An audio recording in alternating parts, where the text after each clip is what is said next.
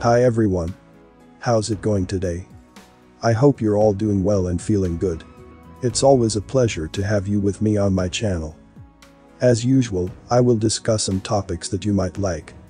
I understand that the quality of this video might not be the best, but I hope that the content is still understandable and informative. If you're interested in learning more, I also have a Telegram channel where I share various information that I can't post here. And make sure to subscribe to my backup YouTube channel in case of unforeseen events. So, without further ado, fasten your pants and let's get started.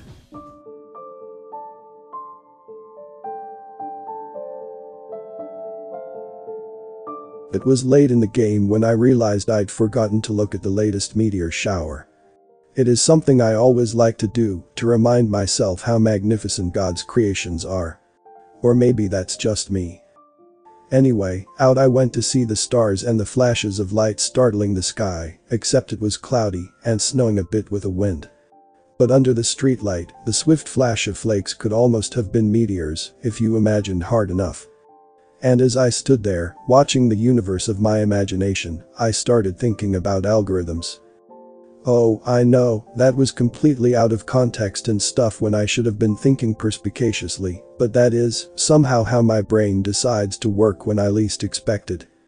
I had been watching older coverage of the gods of Mount Davos and the Green Agenda, just to further enrage my sensibilities for the day, and I'm not sure how my brain decided to do this flip.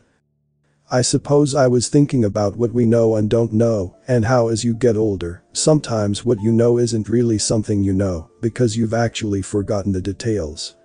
Algorithms, for example. Somewhere in the vast reach of my history, going back, I am absolutely certain that someone or some book taught me the exact definition of what an algorithm was, and so it was I have wandered all through my life so far, knowing that I know what an algorithm is. But not being an engineer, or a computer person, or a mathematician, I rarely had a reason to use the word algorithm in any grand capacity. But I knew that I knew what it was. Then the day came when people start saying routinely, "Oh, it's the algorithm." And you think, oh yes, of course it is the algorithm. The algorithm has been blamed for every single thing wrong in the world these days, certainly on the internet. And the chorus of blame keeps ratcheting up. We have no freedom of speech now because of the algorithm. We have endless repetitive advertisements because of the algorithms. We are the victims of propaganda because of the algorithms. We are going to end up in an Orwellian hell world totalitarian nightmare because of the algorithms. As if we are at the ultimate mercy not of God or science, but the almighty algorithm. And then, standing there near the streetlight late at night, staring morosely up into the wet wind, you realize you don't really know what an algorithm is, and you have no idea how you ended up thinking about algorithms. So I looked it up. Before I continue the video, please give a like if you learned something. Also, don't forget to subscribe and click the notification bell, so you won't miss any update. Finally, watch until the end to avoid any misunderstanding. Thank you. The word was formed from algorism, the system of Arabic numerals, a word that goes back to Middle English and ultimately stems from the name of a 9th century Persian mathematician, Abu Ja'far Muhammad ibn Musa al-Khwarizmi. It means a procedure for solving a mathematical problem in a finite number of steps that frequently involves repetition of an operation. This gave me the aha. It has solved a big question I have always had, one of those mysteries solved that I can finally put away with great satisfaction to forget until I remember that I've forgotten, which won't happen until I'm very old, and it won't matter at that point, because I'll probably be toothlessly eating gruel and watching reruns of MASH with the other inmates and thinking about where I put my slippers by then, which is how life ultimately happens. But I digress. Up there, in the mountains where the gods of Mount Davos frolicked with their colleagues and their $4,400 a night parties, Mr. Green Agenda himself was likely wandering the streets, all old and hunched, and ready to retire. Accosted by reporters, he would likely, as with them all, had nothing to say. Nor would he proclaim his intention to retire, which is the rumor. the quintessential face of the green movement and planet alarmism, has been telling us for decades we're all going to die unless we give up everything we enjoy and mostly have worked for, or at least transfer it over to spouses, so we can't be blamed when it all does happen. Mr. Greenpants is one of the lesser gods of Mount Davos, but still a god. One's status as lesser or greater is simply determined by how much money you have, as we know. The question I always had about Mr. Gore is, why didn't he change his name?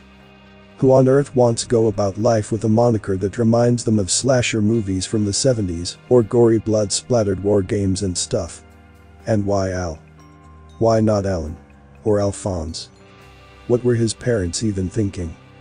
Carrying on the family name is one thing, but to send a child out into the world all ready to be psychologically scarred, I mean, really.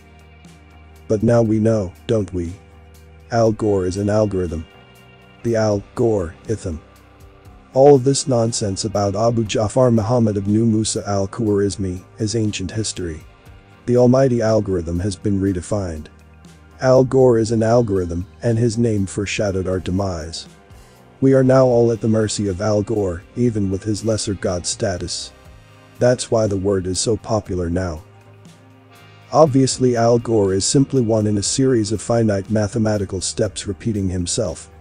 He is a repetitive tool for dismantling the world to save the world. He is not even real, is he?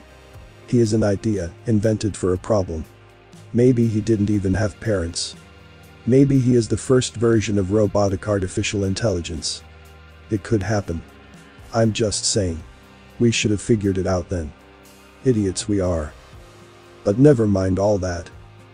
The WEF has decided to install trust in the mooing herds for them by using algorithms, no doubt, and the mooing herds are getting confused. We were used to trusting God, then the science, and now it's the WEF, but now, what about Al Gore? For heaven's sakes. Make up your minds. We haven't got all day, and the end is nigh, as they say. Whoever they are. None of us care anymore. We hate them all. Go away. Here's a quote for the day. So I call the force that we're up against Goliath. Just so I remember what the battle is. Goliath made a terrible mistake and made it most egregiously during C-19, which is, it took all of the competent people. Took all of the courageous people, and it shoved them out of the institutions where they were hanging on. And it created, in so doing, the dream team. Created every player you could possibly want on your team to fight some historic battle against a terrible evil. All of those people are now at least somewhat awake. They've now been picked on by the same enemy.